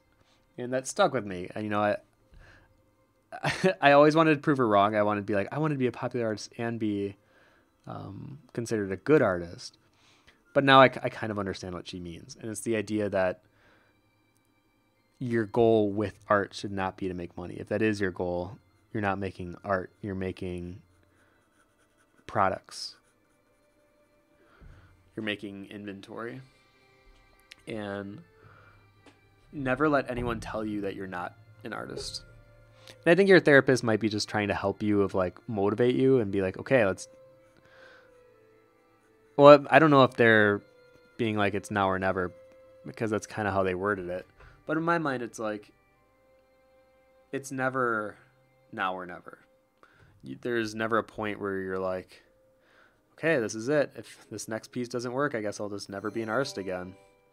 You can always be an artist. Well, thank you, Atomic Viper Snake, for following. But maybe put yourself more out there. Maybe try going to more conventions. Or if that's not the route, maybe try streaming more. If that's not the route, maybe create a Patreon. If that's not the route, maybe try doing more local shows. If that's not the route, maybe try doing more gallery stuff. If that's not the route, maybe try doing YouTube tutorials. Maybe try to educate people. And if that's not the route, maybe look for more freelance work. Look for commission stuff. Work first, really cheap. Try to just get your foot in the door and then move from there. I think there's so many opportunities nowadays for us as artists that there's never a point where you can just be like, it's ending. This is done. Whew, okay. Sarah says, I always say to myself, I'll draw while watching these streams, but I'm just having tea and watching how you draw. Oh, that's nice too. And I would be drinking more of my vegan chocolate milk, but it's making me breathless. It's like, I just got to get all my words out. Simoleond says, haha, you whistle good. Thanks for that. You bet. Adrian says, isn't Peter Bacher more business-oriented, but still considered a good artist, though? I consider him a great artist, but he's also very smart about his money. And I think that's kind of the type of artist I want to be. But I also feel, when I talk to Pete, he definitely has this plan for like years to come, and he's going to just build on this Angelarium theme, which has worked very well for him. But I am definitely one of those people that I jump a lot from like different ideas, and that's why it's hard for me to even stick to Swordplay a lot of the time, is because I'll have a new idea. It's like, I want to do a drawing entirely made of arms and hands, and that's why I'm working on that now. But that's a huge distraction. Where I think for Pete, he would be like, well, it doesn't fall in line with my brand, or it doesn't fall in line with what I do for Angelarium, so I'm not going to do it. But he's very good about that, where it would physically, I think, bother me not to do it. So yes, and I want to be considered something along the same lines as Pete, but I don't want money to be something I'm known for, I guess. Maybe like good with numbers or willing to fail. I guess that I'd be okay with being known for, but I don't really care if I make much more money than I am now. I mean, even this year I felt like I made a good enough revenue to, I mean, if I made this the rest of my life, I'd be totally content, you know. Okay, we only got a few more minutes here, so I'm going to look at the last minute questions here, and then we will end the stream. Zongo says, I really appreciate that you have this approach to learning. Sometimes I focus on this thinking about, am I learning right? And this is when you step in and you say, you can have different approaches and that's okay. And this helps me a lot. Absolutely. I have done things so wrong. Even like this drawing, think about it. I didn't really put fundamental lines of like where the eyes and go and where, you know, and yeah, maybe it'll look a little wonky in the end, but that contributes to my style a bit, where I'm not looking for hyperrealism. If I shade the nose a little darker than the rest of the skin, it's not because it's realistic. It's because that's the way I want to do it. ZA says, what if you're not doing art for the money or just because of the passion? What if you're doing both? Ooh, that's a good question. I would like to argue that I'm doing it for both, but I think deep down in my gut, the truth is I need to make money to continue what I'm doing, but I genuinely love drawing. So like, it doesn't matter to me if I make a butt ton of money. And like, to be honest, this year, I've never made as much. I've never really made six figures before. And this year was just, it completely like flipped the script on me. And I did pretty well this year. But looking back, it wasn't my goal to be this super rich person. It was just to be financially stable. And I think that's a good enough goal to have if you're able to also pursue your passion in life. And for me, I'm able to draw every day if I want. And that to me is success. So financial success means a lot more little to me than it used to. Jay says, have you ever heard of Alec Benjamin? I feel like you might really like his music. I have not. I could check it out though. Common Boy says, do you think you should attempt a good drawing after consistently making bad ones, or just let it happen naturally? Always naturally. I feel like the best drawings happen organically.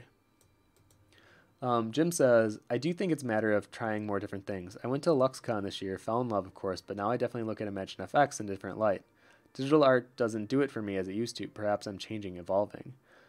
Yeah, I think even when I went to the workshop, I noticed there was a really big like anti-digital movement going on. And it's weird because I do traditional, but I'm one of the first to defend digital because I was a teacher of it for so long that, yeah, it has its own heartaches and learning curves to it as well. Is it easier to modify and edit things? 100%, absolutely. But I don't think we should just instantly write it off. Like, I think a lot of ours now are, and a lot of the public is too. One of my good friends, Pui, all of his stuff is digital. And he always has to explain to people that it's digital, but done in a traditional style. And they'll talk about how his background was in painting and blah, blah, blah. Because I think a lot of people just disconnect with digital, which I guess in a way I have in some regard too. But yeah, that'll happen. You're changing, your taste is changing. And people would say that the higher ups, especially like the ones you meet at a LuxCon, they definitely look down at digital art. And they believe that traditional is the best way. And there's arguments both ways, but I mean, it's a matter of opinion. So take whichever stance you want and then run with it. Hey, Sean says, if you, in your opinion, and make it real quick if you just can, because I just realized it's almost, but do you feel the terms, man, you must have typed this quick, Sean, staving artist is irrelevant today with so many avenues of getting your work out there? Yeah, I mean, we've talked, I think specifically Sean and I have talked about this before too, where there's so many different routes you can make money nowadays as a modern artist. And like 30 years ago, completely different landscape. Nowadays, with the internet and the ease of access to making money worldwide, not just like locally, there's like no excuse to try your best to make it as an artist and be financially stable. And just from the avenues that I have, it's like conventions, Patreon, Etsy, Twitch and YouTube, and then I used to do freelance, but now I don't at all. And those are like my 5 avenues of money.